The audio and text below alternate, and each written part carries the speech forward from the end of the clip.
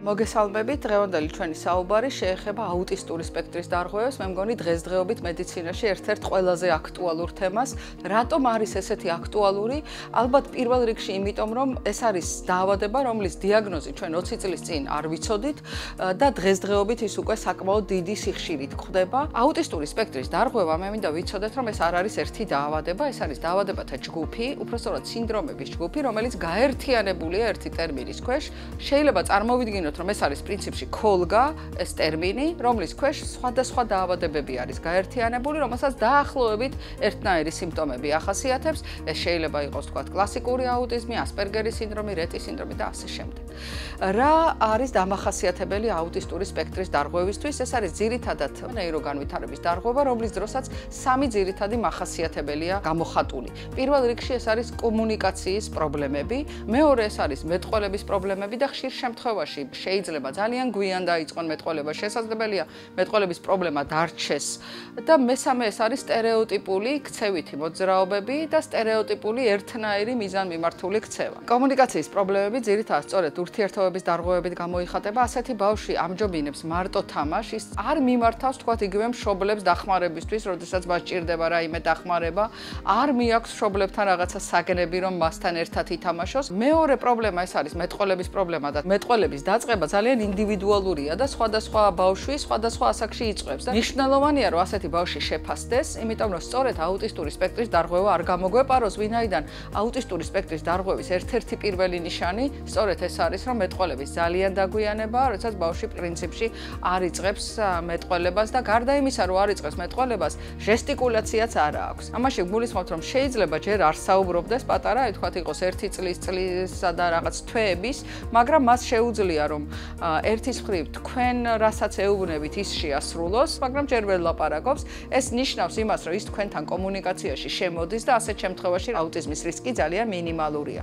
მეორეს მხრივ, ბავშვს როდესაც რაღაცა უნდა, სანამ ის ლაპარაკს ისწავლის, ის ცდილობს, რომ ჟესტებით მიგახვედროთ და ერთ-ერთი ესეთი ჟესტი, ეს არის საჩვენებელი თითით მინიშნება, რომელიც ითვლება ძალიან მნიშვნელოვნად და სწორედ აი ამ შემთხვევაში თუ აუტისტური სპექტრის დარღვევა გვაქვს, ჩვენ გარდა იმისა, რომ არ არის მეტყველება, ანუ სიტყვებს არ საუბრობს ბავშვი, უხშირესად არ არის ჟესტიკულაცია და ჟესტიკულაციასთან ერთად პრაქტიკულად არ არის, რა თქმა უნდა, კომუნიკაცია მშობლებთანაც. და შემდეგი ეს არის სტერეოტიპული ქცევა, ანუ როდესაც ბავშვი ცდილობს, რომ ერთი და იგივე რაღაცები შეუძლია, რომ დიდი ხნის განმავლობაში გააკეთოს, ვერ იტანს ვერაფერს უჩვეულოს, ცდილობს, რომ ყველაფერი იყოს იდეალურ წესრიგში. ამ ბავშვებს ხშირად აქვთ ხოლმე ზედმეტი რეაქცია ხმაურზე, ხშირად იფარებენ ყურზე ხელს და თქვათ ყვირიან, როდესაც თქვათ ელემენტარული მტვერსასრუტის ფენის ხმას გაიგონებენ. არავინ არ იცის დღეს აუტიზმის მიზეზი რა არის. არის უამრავი სხვადასხვა თეორია, ჩვენთვის მთავარი არის როგორ ამოვიცნოთ და რა შემთხვევაში მივიტანოთ ეჭვი. დღესდღეობით არსებობს ადრეული ინტერვენციის პროგრამები, ანუ სპეციალური პროგრამები, რომლებიც მუშაობენ იმ ბავშვებთან, რომელსაც განსხვავებული განვითარება ახასიათებთ. ანუ ჩვეულებრივად ამ ადრეული ინტერვენციის პროგრამაში ბავშვებთან მუშაობს მეტყველების სპეციალისტი, ფსიქოლოგი და ასე შემდეგ. აი ადრე გამოვლინების თვალსაზრისით რას უნდა მიაქციოს მშობელმა ყურადღება.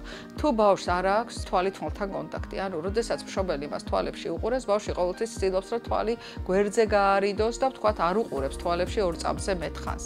როდესაც ბავშვი არის წლინახევრის და საერთოდ არ არის არც ერთი სიტყვა.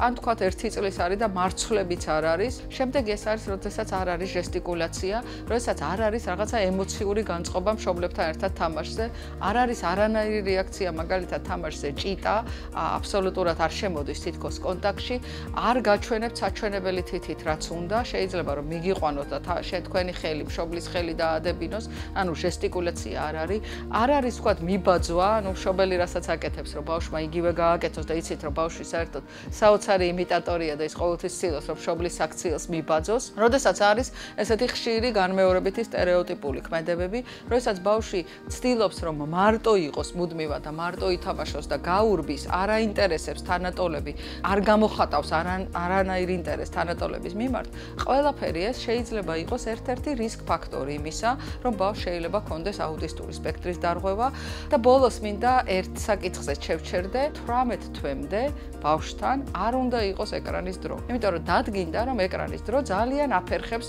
მეტყველების განვითარებას და იმისთვის, რომ მეტყველება განვითარდეს, ბავშვს ჭირდება ცოცხალი საუბარი, ცოცხალი ინტერაქცია, ცოცხალი ჩართულობა და თამაში მშობლებთან, ეს აუცილებლად უნდა გაითვალისწინოთ.